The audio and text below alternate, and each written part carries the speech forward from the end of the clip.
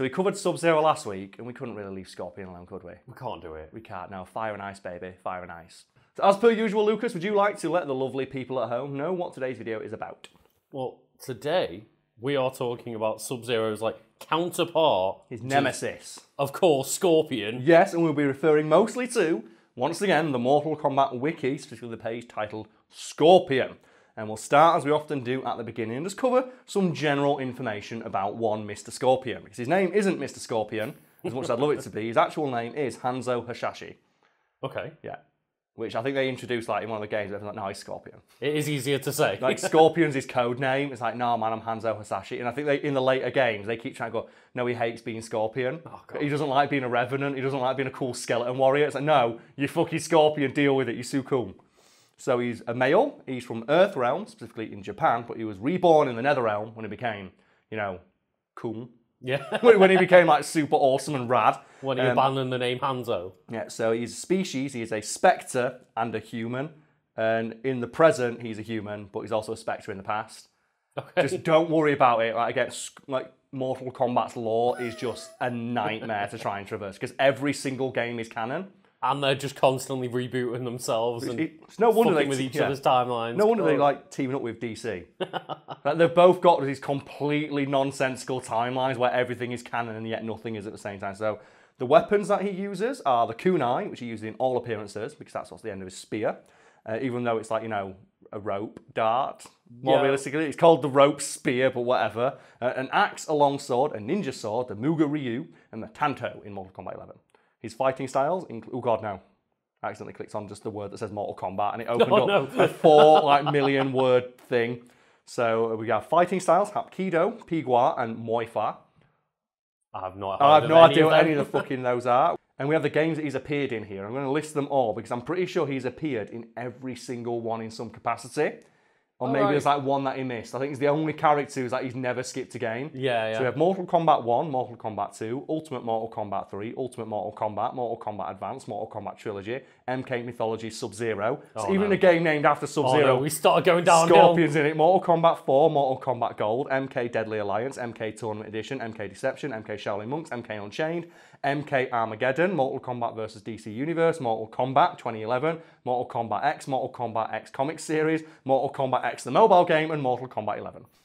So it even appears in MK Mythology Sub-Zero, no, Mortal Kombat's coming in. Yeah, of course he is. Did you ever hear about that game that was going to be made, then got shit canned, that Ed Boon keeps teasing people about? No. Do you know they had Mortal Kombat Shaolin Monks, which is Liu Kang and Kung Lao? Yeah. And it's a side-scrolling beat-em-up with fatalities. That's super cool. Yeah. There was a rumoured sequel called Mortal Kombat Fire and Ice, which is going to be Sub-Zero and Scorpion teaming up, and it'd be a 2-player adventure game where you walk around as those 2 characters and kick shit out of everything, and it got cancelled. And every couple of months, Ed Boon goes, maybe we should do something with that, and then never does anything. Because that would be I will play through that game right fucking now. Yep. Just so we could go through the game as Sub-Zero and Scorpion and hear all the quippy one-liners. The thing is though, Karl, how would we decide who gets to play as Sub-Zero?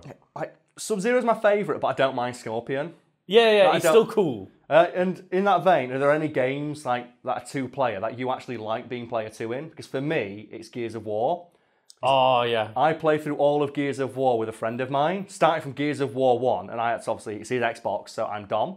And then in Gears of War 2, so I'll be Dom again. Yeah. And then in Gears of War 3, I don't mind being Dom. And you had a rough fucking time. Oh, man. Do you know what the worst bit about playing as Dom is? I'm going to bring this up because it cracks me up every time. I never see it mentioned anywhere. Do you know, is it Gears of War 2 where you find Dom's wife? Yeah. And spoilers, Dom's whole shtick is, I want my wife. Yep. My wife's been kidnapped by the enemy, where is she? And you find her in some pods. And shit's rough when you find your loved one in a pod. Yeah, it was a torture chamber or some shit. And he finds that she's emaciated, basically skeletal at this point. Yeah. And you have that moment that you have a lot in fiction where it is, you have to put your loved one out of their misery. The thing about Gears of War, though, is that it's not exactly a game over subtlety. So when Marcus Phoenix hands the pistol to Dom, it's not like a tiny handgun, it's the bolt-up pistol. It's like the hand cannon bigger than her head. And obviously they try and do it tastefully, off-screen, where you just hear the gunshot. But I'm assuming, Lucas, you can put a clip in of this. In the Gears of War games, the bolt-up pistol just will rip through a heavily armoured enemy and just completely just give them. it's like even from like across the map, it explodes heads when you headshot people. And he's putting it to his wife's temple at point blank range. And then you have that amazing moment in like Gears of War 3 where, spoilers, Dom dies. Yep. And it's so bad, but they save it by playing Mad World. Because it's just Dom just like driving an explosive tanker into the Locust like hive and say, do. It's like, oh man, he's so bad, I love it. Honestly, I always love playing as Carmine, but not like the cool Carmine that they bring Carmine. back. Yeah, like shit Carmine that gets his shit pushed in the first like half an hour of the game. Oh man, my favourite thing about that though is after like Dom dies, me and my mate went for Dom. And every single enemy, we did not spare a single enemy. Like, no, you are not getting the satisfaction of a headshot. You don't die easy for Dom. And then, you know, again, spoilers for these very old games. You take down the entire Locust Horde. Gears of War 3 ends. Yeah. Gears of War 4, it's not the Locust. It's like the Swarm or some shit like that. And it's just, it's the Locust back, great. So, is Gears of War 3 ending where you have like 50 Hammer of Dawns the best ending in any video game ever? Because first-person shooters always struggle with like, you know, getting a final level boss that feels like, you know, satisfying. Yeah. So what they do is throughout all of Gears of War say, oh, the best weapon in the world is the Hammer of Dawn. But there's like 4 satellites left in orbit and we can't send more, so you can only use it when it's overhead. Yeah. And they say we use the last of humanity's resources to move every Hammer of Dawn satellite above your location. You now have 50 of them. Just go. It's so good. Anyway, Hanzo Hasashi, better known as Scorpion, which in Japanese literally translates to, you will not believe this, Lucas, full Scorpion Man. His name... I'm not full Scorpion Man. The foresight his parents had. To name him full Scorpion Man. Oh, God. I think that's what Scorpion is translated to in Japanese. So his name doesn't mean full Scorpion Man, but Scorpion's like name in Japanese is just full Scorpion Man. Oh, okay. He's a resurrected ninja in the Mortal Kombat fighting game series, as well as a mascot of the games. He's one of the very few original characters to debut in Mortal Kombat arcade game. He holds the distinction, along with Raiden and Sub-Zero, in one form or another, of appearing in every generation Mortal Kombat game as a playable character. Oh, so it's him, Raiden, and then Sub-Zero doesn't count because he died in the first game, as we discussed last week. I still think it counts. It's the same fucking character. I mean, he basically is, yeah. It's like when you find out that Kuma died between Tekken games. What? Did you not know that? No. Kuma in Tekken 1 and 2 dies. And it's like a new Kuma. It's Kuma 2. But because Heihachi's really bad at naming things, he just names the cub Kuma. And do you know what Kuma means in Japanese? Isn't it bear? Yeah, so Heihachi names his bear Kuma. And then you've got King, who also died in Tekken 3. Because Ogre kills King. So the new King is King 2. And he just takes the mask, doesn't he? Yeah, he takes the mask. It's one of the orphans that King raised. It's like the mantle is passed on. And then you have Armor King, who also died. Oh, no. And he's the mantle taken by his brother, and he comes back and fights Marduk. Oh my God. Matt, what is it with fighting games and killing characters, then replacing them with the same character? I was just going to say having ridiculously convoluted plots. No, I just like the idea, oh, our King dies, so who's this King? Oh, it's King. And he's like, you know, a friend of the original King. What about Armor King? Well, he's dead. But why is there an Armor King here? Oh, it's the brother of the original Armor King. And then this great moment at the end of one of the story missions where, like, King, in full mask, goes home and looks at the photo of Armor King. And then he breaks it, and he finds out he unfolds it, and it's just a second Armor King. Both wearing the big dumb Jaguar mask. It's so good. So, about Scorpion. It is known that his father, a former member of, and do you know the band of assassins that Scorpion works with? What's the name of his clan? I'm not sure. It's the Shira Ryu, which is fucking awesome, forbade his son from joining the clan as he did not wish for his son to live the life of an assassin. However, he joined anyway, in spite of his father's wishes, in order to provide for his wife and son. I mean, that's a good reason. Yeah, also as well, I love that, Scorpion, he seems like an evil villain, but his backstory is, my wife and child were murdered. He's basically Kratos. I was going to say, does he not murder his family in the style of Kratos? They're killed and he swears vengeance and becomes a Spectre willingly to have the power to, avenge them. So he's basically Kratos, but better written. And it's really weird to think, Mortal Kombat games are better written, but whatever. So now Scorpion is a hell-spawn Spectre inexorably seeking vengeance against those responsible for the destruction of his clan and the death of his family. Despite his malevolent appearance, he is not inherently evil. He only joins the force of evil when promised a means of resurrecting his clan on Earth or the chance to inflict his wrath against those who butchered them. So basically, yeah, he works for his own ends. Yeah. Like, he is the atypical, just like anti-hero. I want vengeance and I will get it in any way I fucking well please. Yeah, I'm not inherently bad or evil, but if you get in my way, I will kick the shit out of you. Yep. I just want to murder people who are responsible for the destruction of my clan. And then, I have to mention this, in Mortal Kombat 11, you encounter him, and in that vein, he goes, well, I don't want to fight you. Like, you're not part of my, like, you know, vengeance quest, so I'm going to leave. But the reason I want you to put the clip in is because when he teleports away, he dabs. Because what he does, he activates a spell to teleport away, but he just goes, and then like flames away, and he just looks like Scorpin. He's like, peace out, motherfuckers. Boom! So I remember watching the story mode and that came up, and obviously they didn't know. Yeah. That it looked like a dab, but it does, and I just lost it. Scorpion is perceived by fans as the title's foremost anti-hero, and he undertakes actions that benefit the forces of good, albeit in his own gruesome and vigilante manner. Which is why maybe they should make a game about him, and, you know, like how he would, like, you know, work with a character who's like, you know, the super goody two-shoes nice guy. That is Sub-Zero. Because I love their bro relationship where they hate each other, but they also respect each other. They have to. It's the Goku-Vegeta relationship, isn't it? Where, yeah, like, it is, yeah. Like, Scorpion says he hates Sub-Zero because his brother, like, killed him or something like that. But it's, yeah, my brother killed you. I know we wear the same outfit and got the same name, but come on. Also, my brother's now a shadow dickhead, so I kind of hate him too. Yeah. Scorpion appears human when masked, though it is merely an illusion. Only his skull remains when he's his true form, sometimes ablaze.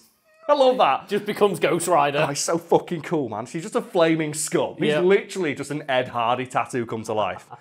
So although Scorpion is often strict and wrathful, at times he shows a caring side and is very honourable. For example, in the original timeline, when he discovers that Sub-Zero in the second tournament isn't Bi-Han, so Noob Sabot at that point, and is in fact his more merciful brother, he vows to protect him instead for killing his kin. And then Sub-Zero presumably rips his skull and spine out of his body. No, like they're friends. Yeah. It's really cool. I like the idea, because there's a bit in, like, I think, Mortal Kombat X where they're just having tea. Like, literally, they just sat there having tea, and then Frost comes out of nowhere to try and kill him. Oh no, don't talk about Frost. No, it's Boo Frost. Appearance. Scorpion appears with a traditional palette swap look and that the other ninjas had. He kept his appearance for the first 4 Mortal Kombat games, after which he started to wear 2 swords on his back and a kunai attached to a rope on his belt. They learned that eventually they had to, like, differentiate these palette swaps. Also, how long did it take you to realise the reason he's called Scorpion is because he's got, like, you know, the spear on a rope, which is the scorpion's sting? It was definitely a while. Yeah, and then when he starts to get the swords on his back, they hook over to look like the pincers of a scorpion. Oh, right, yeah. Did you? Well, how old were you? Because I was today years old when I realised that, 'cause it's just written here. I mean, I didn't know about the swords. Yeah. Like, the rope and the spear, I think I found out maybe, like, when Mortal Kombat 9 came out or something It's like, oh yeah, it's the scorpion stinger. Yeah. And it always made me weird, like they never had like a variation when it poisons you. Do they not even in, like, the new games where you have the different variations? No, it's always just fire that he puts on his You chain. would have thought the first thing they put in is, the like, poisonous scorpion version. No, I would have thought they'd done it. Anyway, so Scorpion's yellow costume is said to have mocked not only Sub-Zero, but also the Lin Kuei. Oh, so that's why he has that palette swap. Yeah, so the Shirai-Ryu do not actually dress like that, but as a fuck you to Sub-Zero, he started wearing an outfit that looks exactly like him, just to take the piss. So basically, I'm going to wear your outfit and then kill you. Yep. I'm going to whoop you with your own face. Deal with it. So we've got combat characteristics here. So would you like to, as we did last time, just skip straight to iconic moves and go through some of those? Because people don't, like, there's obviously a few famous ones, but because he's been in, like, what, 15 fucking games, they keep giving him new ones that they just really quietly push away. It's like, And even the list of special moves is ridiculously long. Yes, even though in most games they would have like 4 or 5, but because they keep trying to revamp them. So, signature moves. Do you want to guess what the top of this list is? Well, it's got to be get over here. Yeah, the spear. Sending out a rope or metal chain tipped with a kunai at the end. It impales itself into the victim's chest, allowing Scorpion to pull him or her through the air towards him for a free hit, as well as causing a small bit of damage. This move often follows the words, get over here or come here.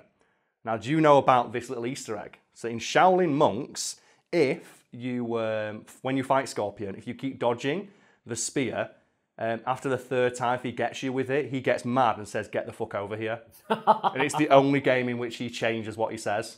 I'd have known about that if I'd played, that awful game. They're actually really good. They're really fun. It's like just a side-scrolling beat 'em up. Yeah, Think of it less of a Mortal Kombat game and more of just like a brawler. But in MK11, the enhanced version is called Flame Spear, and he launches 2 at the same time. Of course he does. Yeah. Those famous, like, dual, like, stinged scorpions. See, I always just preferred the enhanced version where instead of pulling them and giving them a punch, he just pulls them forward and they're left stunned right in front of you. Yeah, because I think what they did is they realised like the stun is too powerful, so the regular version he just knocks them out, and then the enhanced version gives you the free hit. Yeah. So you can get a full combo off it. So he also has a double spear in MKX where he picks them up and throws them to the other side of the screen. He also has an elbow to the face that sets up for a free hit, which can be a crushing blow, which completely obliterates their eye socket. Oh my god. The second signature move is the Hellfire Punch, which is his teleport. Yeah. Which I love because when you figured out how to do that in the earlier games, if you're playing against people who don't really understand fighting games, they don't know what to do against it. Which is like, oh, how am I supposed to fight you if you can just teleport and punch me? Because get good. See, I hate that. But specifically because he was a DLC character in Injustice. And he was the only character in the game with a teleport. Because the way the blocking, to get a bit nerdy about it, Yeah. you held a button that automatically blocks whatever direction they're facing in Mortal Kombat. But not in Injustice, you've got to hold backwards to where they are. And every character in the game was basically a projectile character. Yeah. Because that game was all about zoning. And then they brought in Scorpion, the only character in the game with a teleport.